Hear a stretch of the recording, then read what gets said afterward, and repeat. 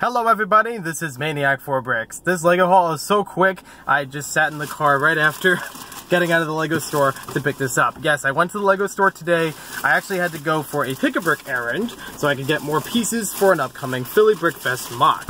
What I got instead, well, I got along with it, I got the box. Just the box. No actual minifigures inside of here. They usually recycle these, so I thought I'd ask them.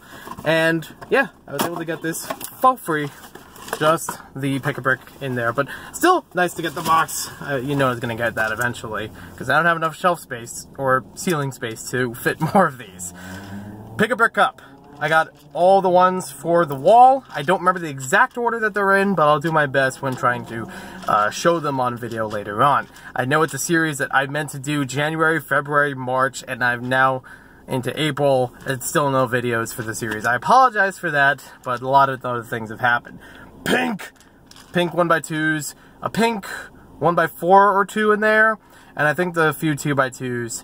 So this should be good for the Philly Brickfest mock. I know it's really unnecessary, but hey, it's a couple more VIP points I can use in and out of stuff, and I got a box. That's pretty good. I also got the standard stuff like the LEGO Club magazine and the LEGO Life magazine and the catalog. So LEGO Life, calendar, magazine, or catalog I mean, and this bit about the Airjitsu. They have those currently on display and also available for play, so yeah, it makes sense.